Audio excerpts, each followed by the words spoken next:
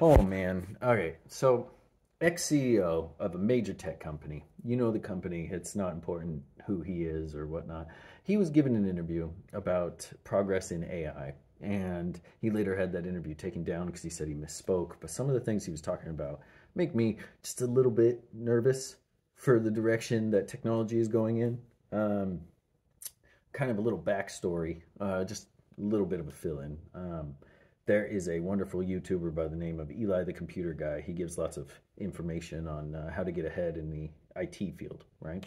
And he said that an IT person's job is to automate other people out of a job, whether you're in IT or otherwise. How do we make this process better, faster, stronger, and eliminate the need for a workforce? How can we automate things? And so that makes the IT field in general filled with Bass Pro Shops. Let's put it that way. It's a superlative. I don't want to curse on this channel. And the word starts with Bass Pro Shops. Yeah. I'll let you figure out. IT is filled with Bass Pro Shops. So because they're trying to automate everyone out of a job, and we see that in AI development, right? These LLMs and other models, they come in and they basically they learn from the work of others, and then they produce things based on basically the work they've copied.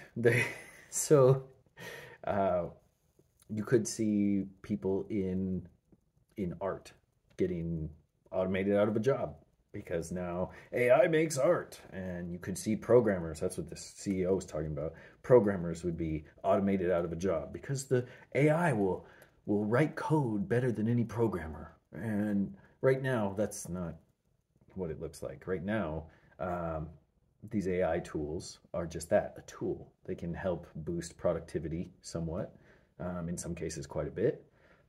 But it's not a perfect process. So could we see programmers be automated out? Absolutely. Just probably not in the next 1 or 2 years. Um, the things in the talk that made me nervous are when he is talking about automated warfare. So having robots that fight the wars, and they spin it as this idea that it's humane.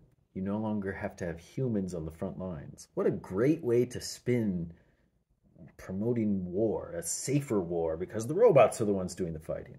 And also, then we can just delegate any commands that the army needs. The army of robots needs commands, right? So you need a general in charge of what the army's doing. But what if AI was so advanced, it could then just automate the general out of a job? So now you have robots controlling robots, or, a computer program controlling robots, but that's, semantics. So he's advocating for this idea of automating away the military. Did you not watch Terminator? You realize what you're describing is Skynet, right? Robots controlling robots. If they become self-aware and they have any issue with humanity, we just gave the military to the robot? I don't have the words. I don't know what to say to this level of mental degradation. Let's put it that way. That's absolute. That's a problem. It's a problem, and not just for automation issues. Like, oh, all the army people are out of a job. Oh, the general doesn't have a job. That's not what I'm talking about. I mean, you gave robots guns. And then you had other robots control them. That's a slippery slope to mass annihilation. I'm not okay with that. And if, there is no AI general, there is, no self-awareness in them, and no disdain for humanity in any way. They didn't wake up and go kill all humans. Okay, so that doesn't happen.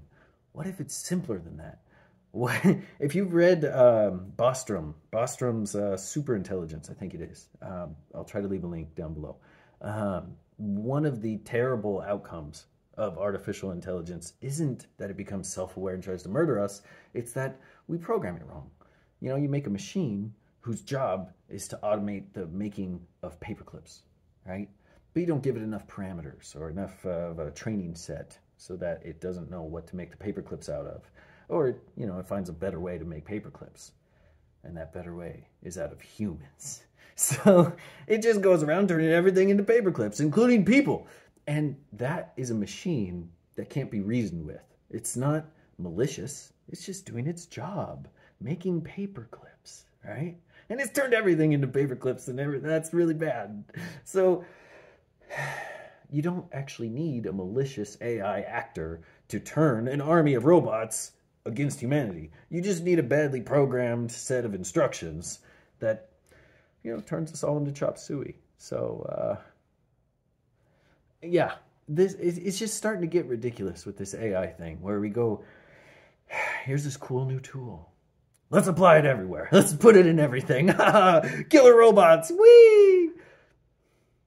And it's going to be sold to us as like a humane thing. We'll get people off the battlefield. Less killing. Less killing. Can you imagine? Okay, so yeah, that made me a little bit nervous. Can we not do this? Is there like a petition to sign or like a protest to go to? Or can I write a strongly worded letter? Because is there something? Do we just check out? Do I get rid of the smartphone? Do I just like trash all my computers? How do we avoid killer robots run by robots, Skynet? How do we avoid Skynet? That's a great question. Let's not do that, humanity. Could we not, please? Because, there was a whole movie series. It was quite popular, actually. It tells us this is a bad idea. So, I don't know. Just something to think about. Maybe it'd be better if we actually went to those Bass Pro Shops, literally, and bought some camping gear and spent some more time outside. Something to think about. Don't program killer AI robots. Okay, have a good day.